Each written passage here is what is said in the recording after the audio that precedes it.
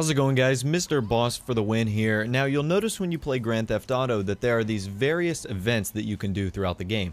Now, you can see I'm just driving along here. I think I was on my way to another mission or was going to try something new. And in a minute, you're going to see this little blip pop up on my screen. And it says something along the lines of like various events can be done to, help your, stature in the community, or they could be very profitable. Now, some of these events are just like stopping a lady who's having her purse robbed. But as you can see right now, I see this little blip and I see a money truck, one from Grand Theft Auto 4. It's like the Group 6. And I said, hey, I know what happens when you blow one of those up. So I decided to get in front of it and see what I do.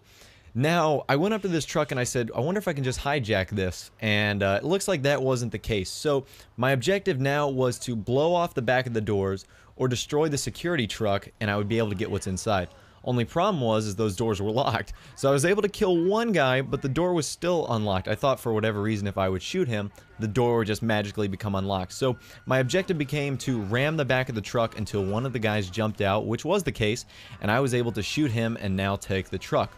So now my objective was to avoid and get rid of these cops and then somehow blow one of these trucks up. If you didn't realize already, destroying cars in Grand Theft Auto 5 or lighting them on fire is much tougher than it was in Grand Theft Auto 4.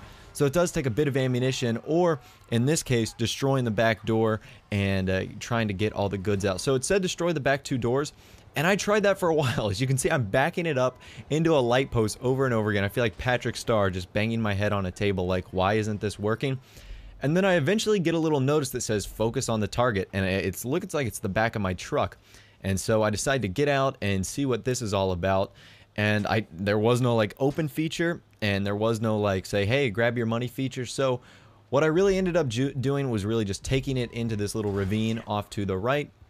And from there, I just lit the truck on fire, which you'll see me do in a second. So this actually didn't take that long. It only took me about, I guess I would say like 5 or 10 minutes to avoid the cops and, finish off using 100 rounds of pistol ammunition to light this truck on fire.